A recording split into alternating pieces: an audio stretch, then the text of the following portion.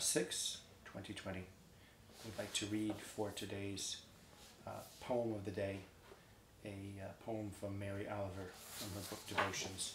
It's called Softest of Mornings. Softest of mornings, hello. And what will you do today, I wonder, to my heart? And how much honey can the heart stand, I wonder, before it must break?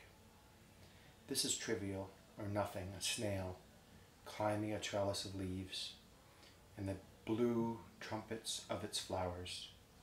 No doubt clocks are ticking loudly all over the world. I don't hear them. The snail's pale horns extend and wave this way and that as her finger body shuffles forward, leaving behind the silvery path of her slime. Oh, softest of mornings, how shall I break this? How shall I move away from the snail and the flowers? How shall I go on with my introspective and ambitious life?